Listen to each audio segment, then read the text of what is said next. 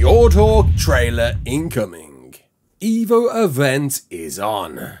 And a big rip to the tech railgun. You're right kids, it's Raasclark and welcome to your regular ARK community news. Before we begin, don't forget to hit that like button, subscribe, share around and let's get into it. So, the community crunch dropped last night with anticipation of the Fjordhawk creature teaser trailer, and did it drop? No.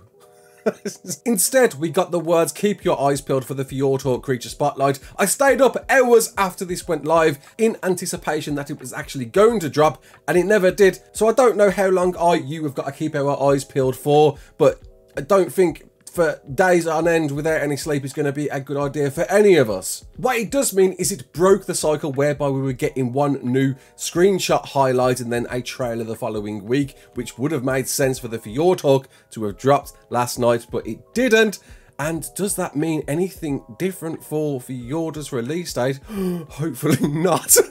In fact, Nakatus, the mod map maker himself, did put out a tweet last night saying, can't wait for your builds on Fjorda next month, which means if Nakatus is still in the loop, I'm pretty sure we're still on track for June. And I'm pretty certain it is going to be in the first 2 weeks due to a guess surrounding a new Art 2 trailer dropping in late June. And a lot of you have come to me asking, is this new picture here something new towards Fjorda? Is it hinting at the Fjordhawk? No, it's not, I'm afraid to report. This is an old promo image that was used, I think, when they originally announced Fjorda. So nothing there to depict. But I've noticed a lot of you, especially in the PvP community, are very uninterested about the Fjordhawk. In fact, I think this creature is going to be for you. Imagine being out and about, being killed and dropping your bag. This thing on your shoulder will pick it up and fly straight back to you, meaning in those certain dire situations, perhaps in a PvP issue, if the Fjordhawk is quick enough, it can just fly away.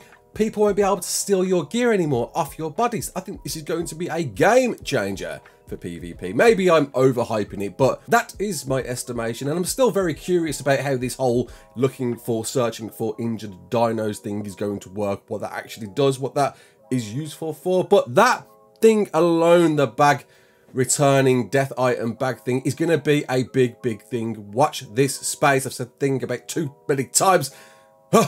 So, The Rock has come back to smell an Evo event. That's right, said the community manager put out a tweet smelling something coming, and he wasn't wrong. Of course, a tweet was put out by the official ARK page telling us we got a bit of 2 times unofficial, that's XP harvesting, taming and breeding, a bit of 4.5 times on small tribe, 5 on ARK Puck, and a bit of 6 on classic. Don't expect any better rates than that for the foreseeable future. The next event we will probably get will be Summer Bash, that usually drops towards the end of June. And I wonder what we're going to get that betters this, the inflatable Rex skin. I can't wait to see what happens then. A patch was dropped, that's right kids, the Railgun is now officially disabled on all official networks. No tech Railgun for you anymore, but don't worry out there unofficials, you can still prevent this by getting in a new code. Apparently there's a geo meshing issue on official PvP right now, and the only solution the devs have until they've investigated the exploit to resolve is by completely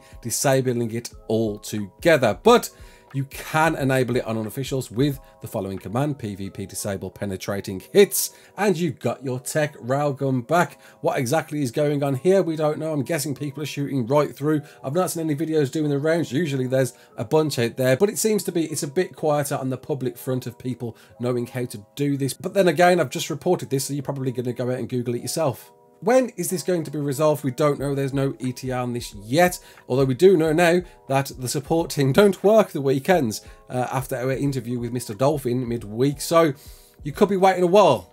And it's shout out time once again. This time we are shouting out Hilda, I hope I pronounced that right, a big part of the ARK community, but coming up with a map of her own. That's right, it's called Velius, Home of the Lost, and I've got to say it's got a lot of promise. I think it's still quite early in the development stages, but Hilda has been updating us regularly on its progress, and I am looking forward to getting stuck in. I may jump into this one pretty soon. I still got to jump back onto Titan, but I think I might wait until the second planet's released. But this map is looking gorgeous.